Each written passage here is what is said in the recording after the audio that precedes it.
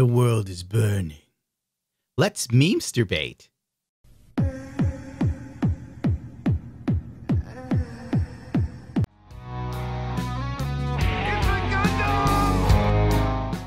You know, I actually can't make that a title anymore. YouTube flags it. Memesterbate. Can you believe it? Good Lord, do they hate creativity and comedy? Standards and practices are a vital link in keeping good and funny ideas away from you, the television viewer. Anyway, speaking of creativity and comedy, we're not going to have either of those. We're going to go look at the youth of TikTok. These poor kids, they're lost. They are so confused that some of them can't even explain to you their gender choices without sounding confused themselves. It's a weird day and age, in all honesty. If you were to ask the kids of today, the Zoomers, like who fought in the Civil War, they couldn't tell you. But I'll tell you this, they could tell you 40 or 50 different genders. You're a history major? I am. Okay. Who's the 16th president? Yeah, no idea. When was the Declaration of Independence signed? Declaration of Independence, 1773. When did World War II end? 52. 45. You're a Sorry. history major? I am. It's absolutely insane. If I had a kid in this day and age, I'd buy him an oxygen tank with a post-it note attached to it that says, use in case you forget how to breathe, because these kids need help. After the successful racial reassignment surgery of Ollie London, I knew the writing was on the wall. You see, the second you make it okay for people to, you know, change their gender, changing their race was next. And everybody's angry, which makes no sense. You know, they're like, you can't change your race. You weren't born that. But it's like you weren't born that gender. So isn't changing your race similar? And then they start screaming, you bigot! But it's the logical next step. And after Ollie London did this, I knew it was coming next.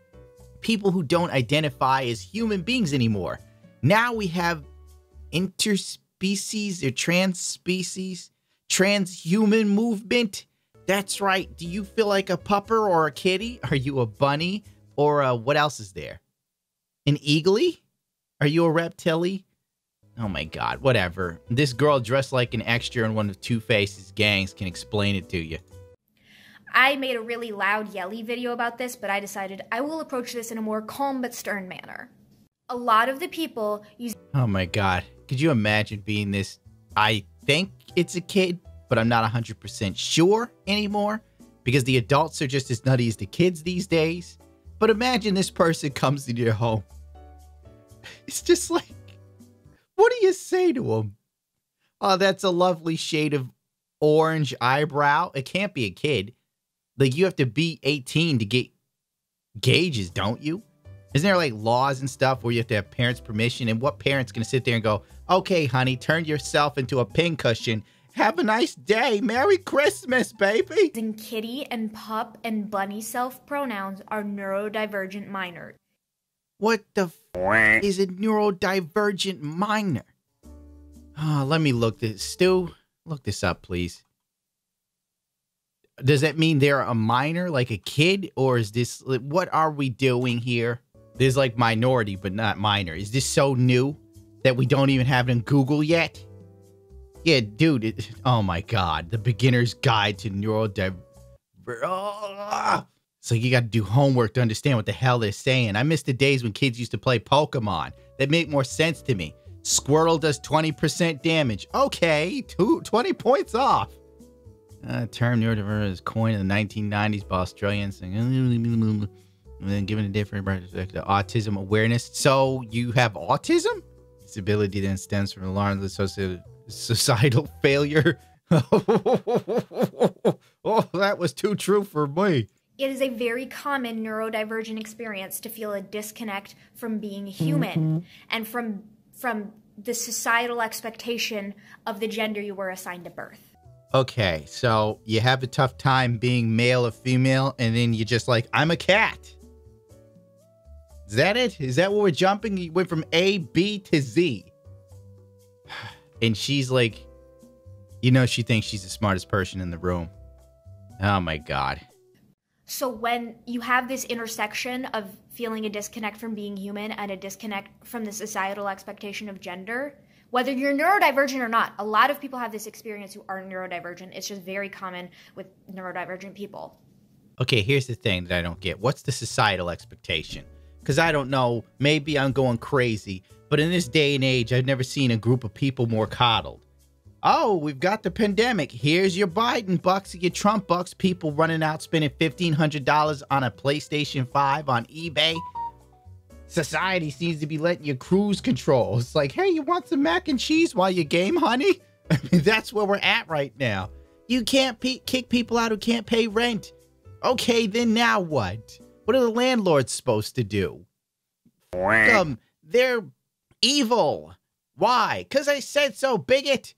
And now, like, if you don't like whatever gender you are, you can change it. So what is the pressure anyone's feeling? I mean, the most pressure I see are people making themselves crazy, trying to live the lives that they see influencers live, not realizing that influencers have everything on credit too. It's just like, I'm trying to figure out what's the struggle now. Everybody's getting little kisses and hugs. When I was a kid, if you failed, you failed. It was over. You suck. You're done. You know, they give out awards for people just participating. In my day, you got jack shit. You were called a scrub.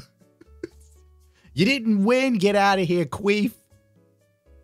Now, all of a sudden, everybody can't handle their gender or something. I don't know. Everybody's triggered so easily. Something on Twitter gets posted. Someone's like, oh my God, this is so triggering. Oh my God, I can't get through the day. I can't scroll anymore, mommy. It's just like, I'm trying to figure out what's so horrible right now. Yeah, life sucks. Guess what, Buttercup? It was designed to do so. Be grateful you're a human and not like a desert spider. Everything's looking to eat you, including other spiders. Jesus Christ, you think you could have rolled around my neighborhood dressed like this? No, she would have been tied to like a flagpole or something and had her feet beaten. It's really chill right now. She would have been bullied into oblivion when I was growing up. If your shoelace was untied, all the other children descended upon you like locusts. If your shoes weren't new, you were done. If you were caught in Payless, they called you Payless the rest of the year. It was over for you. Day one, you already failed. I'm sorry, I'm supposed to be watching this, but I'm high. When this intersects, you get noun self pronouns and animal noun self pronouns. No, you see, what happens is you get too many hugs. The kids are getting too many hugs. Then they're figuring out that they're bronies or something. It's like, oh, I'm a treasured animal. No, you're an ass on a wig. Get dressed and get a job, you beatnik. If you are not comfortable using someone's pronouns because you assume it's kink for some weird ass reason. I'm sorry, but when I see someone rolling around with a choker, I'm assuming it's definite kink involved. You know, they got a choker, they got the thigh highs on with like the extra thing that goes around it with spikes. I'm seeing kinkzilla. Good Lord. Don't interact with them and just shut up about it. Don't interact with them is what we're trying to do, but I'm going to tell you, little one, you little weird people can't seem to shut the f up and leave everybody else alone. That's the truth. It's like you got to figure out someone's gender. Meanwhile, they're looking like some sort of space alien at this point. And you're just like, I am not sure. It's like the David Bowie song, Rebel Rebel, but it's not sexy or rocking. My God, imagine you lived with this. I don't know if it's a kid or an adult, but you could already tell this person 100% a pain in the ass. Wants to be noticed in the worst way.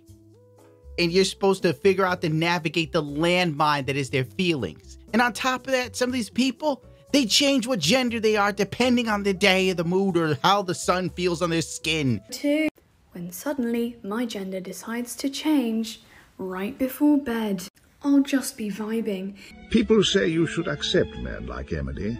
After all, who hasn't at some point in their lives found a red bikini in my sister's cupboard, slipped it on and paraded up and down in front of the mirror saying, "Ooh, aren't you a pretty thing?" Well, I haven't. I think it's sick. And you think I'm joking? I'm not. I've seen too many of these videos. But she's right. Don't interact with them. Back in the good old days in the 70s, we used to throw you in a car and take you away. It was called a paddy wagon. Let's talk about libidoist and non-libidoist asexual. Computer says no. Oh yeah, time to talk about asexuals who now have so many variations of asexuality, it goes from A to Z. 18 of Ace Ed. Libidoist is a term used to describe any person, regardless of orientation, that experiences sexual urges or desires. They have a libido. They might have... God, this is a weird generation. I'm guessing she's like pansexual. Maybe she's a dude, because that's how it's got to be now. All I know is this person is dressed like a dad in a 1940s sitcom. All she's missing is the pipe, you know? Like, where you going, Beeve? I'm going out to help paint a fence. Make sure that fence is gender inclusive, you little bastard. Sexual relationships, have a desire to participate in sexual acts or self-stimulate. Libidoist asexuals exist because libido... Wait, play that again. That flew right over my head because it just sounded stupid. They might have sexual relationships like a normal person. So it's a person that will have sex, the opportunities there? And sexual attraction are not the same thing. Most allosexuals are libidoists, so some people assume that libidoist asexuals are just allosexual. Not the case. Non-libidoist is used to describe anyone who does not have an... What the fuck is an allosexual? There's a new one now. You see how annoying this is? Hey, Dad, I'm an allosexual on the weekends. Come, son, let us go to the back of the barn. I've got something to show you. Remember, Dad, I'm only a guy for the next 45 minutes. I'm in trouble. Active sex drive, or at least a very low one. They don't typically feel the need to self-stimulate or participate in sexual acts. This is how most people perceive asexuality, and a large percent of... You ever know, like, I'm serious, this generation's annoying.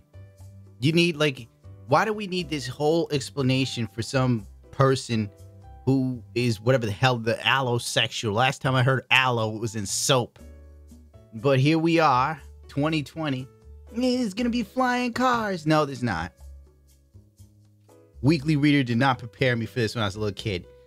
In 2020, there'll be flying cars and electric vehicles. No. Instead, in 2020, there's an ever-mutating virus that seems hell-bent on killing off everybody. And now you got a mostly unstable people who seem to be changing their sexuality and gender at whim. It's to the point now where it genuinely seems like everybody wants to be special, to where they have to come up with new sexualities literally like every week. Like, dude, a month ago was only asexuals. Now there's asexuals that are allosexuals, asexual libidoists. Do fall under non-libidoist. However, allosexuals can also be non-libidoist. You ever notice that the people making these videos are never hot? You ever notice that, like, on the real, it's never like drop-dead gorgeous people doing it. It's always people that look like they're headed for a future as a librarian, which wouldn't be very lucrative because libraries are closing down.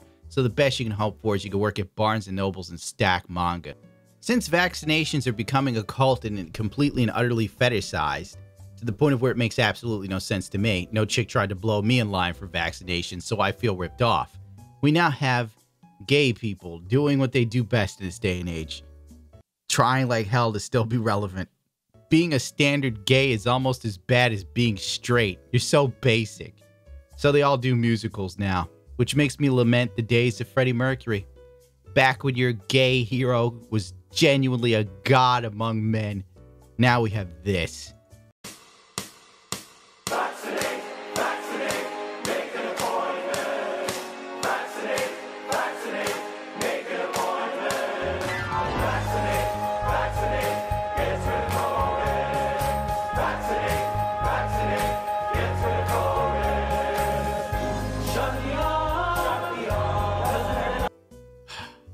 As much as I enjoy making these videos for you, I decided I will do these other videos later because they're just so stupid. And I know I would sit here and rant about them for another 20 minutes and ain't nobody got time for that, genuinely. No, unacceptable. After the successful After the successful racial... Oh my God, I can't get through this. After the successful racial what do you call it when someone changes their race? Racial configuration? I don't think that works, Stu. Like, really, Stu. But we're going to have to run with it because nobody wrote a script. After the successful gender reassignment, not gender. Sorry, Ollie London looks like an old lesbian, so I got confused. Okay, take 15,000.